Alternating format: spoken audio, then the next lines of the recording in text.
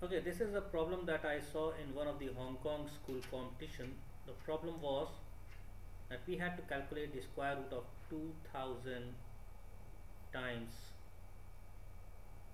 2001 times 2002 times 2003 plus 1.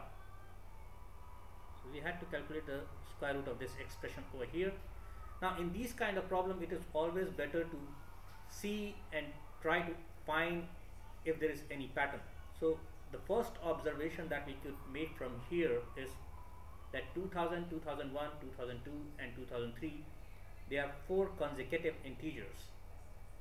So let us see what happens when we take some other 4 consecutive integers. So let us say, suppose we take case of n is equal to 1. So let us say this becomes 1 into 2 into 3 into 4 plus 1. So we know that 3 times 2 is 6, 6 times 4 is 24, plus 1 is 25, which can be written as 5 square.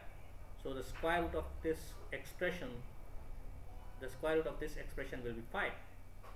Let us take another case, n is equal to 2.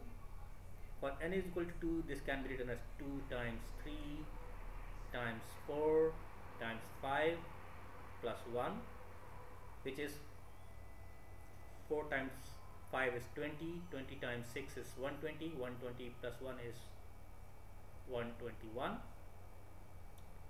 This is 11 square. N is equal to 3. 3 times 4 times 5 times 6 plus 1. 6 times 5 is 30. 30 times 12 is 360 plus 1 is equal to 361. This is equal to 19 square. We will take one more case. N is equal to 4. 4 times 5 times 6 times 7 plus 1. Now 4 times 5 is 20. 20 times 42 is 840. 840 plus 1 is equal to 841. And now let us see if this is a perfect square. So we'll try to take the square root of 841. This is 2 times 2, 4, 41, 4,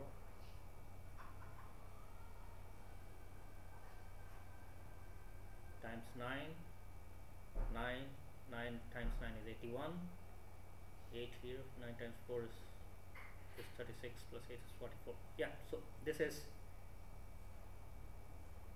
29 square. So let us say this expression 2000, 2001, 2002, 2003 plus 1. Now this expression can be written as n times n plus 1 times n plus 2 times n plus 3. These are 4 consecutive integers plus 1. Let us expand this. This is n square plus n. That is, I have just multiplied this expression here, and if I multiply this expression over here, this will be n square plus 5n plus 6 plus 1. This is equal to n to the power 4. I'm just expanding this now. Plus 5 n cube plus 6n square plus n cube plus 5 5n square plus 6n plus 1. So this is n to the power 4 plus 5n cube plus n cube is 6n cube plus 6n square plus 5n square is 11n square plus 6n plus 1. So we need to find out if this expression over here is a perfect square. Now there are two ways of doing it. We can already see that this is n to the power 4, so the square root should be of the order n to the power 2. So this is much simpler method. So the general expression of this square root, that is, if I try to take the square root of this expression over here, the general expression should be an square plus bn plus c times whole square should be equal to this expression. Now we know that in this expression over here, n to the power 4 has a coefficient of 1. If we expand this, we already know that the n to the power 4 term is coming only from the first term. So this implies that a should be equal to 1. As this a must be equal to 1. Similarly, we see that the constant term over here is 1, and the only way we can get the constant term in this expression is c square. So we know that c square is also equal to 1, so it implies that c should also be equal to 1. I am not taking -1 case because we do not see any negative signs here. So this expression can be simplified to n square plus bn plus 1. As if I try to take the square of this one, I should be able to get this result. So let us try to expand this one. If I try to expand this one, we get n to the power 4 plus b square n square plus 1 plus 2 times bn cube plus 2 times bn plus 2 times n square. So we can already see that this can be written as n to the power 4 plus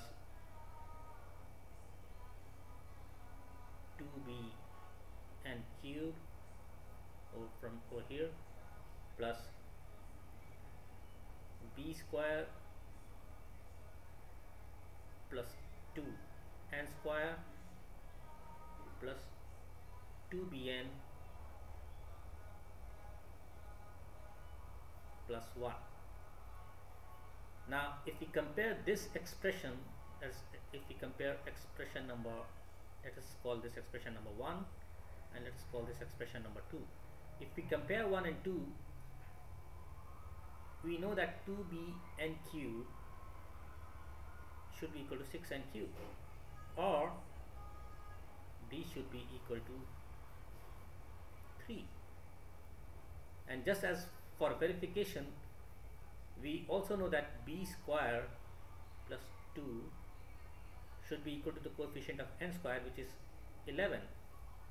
And if we keep b is equal to 3, we get 9 plus 2, 11. So we know that b is equal to 3 is the correct expression.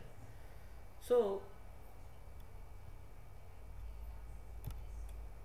what it implies is that if we take n plus 1, n plus 2, n plus 3 plus 1, and if we take the square root of this expression, it can be written as n square plus 3n plus 1, because we already find out that that this b is equal to 3. So this can be written as n square plus 3n plus 1. If you want to verify it further, you can just simply square these expressions and you should be able to verify for yourself that these two expressions are equivalent. So now coming to the original problem, we have to solve this for, the original problem is asking you to solve for n is equal to 2000. So for n is equal to 2000, this is 2000 square, which is 400,000 plus 3n, which is 6,000 plus 1, which is equal to 6001 and 6001, which is equal to 4,006,001.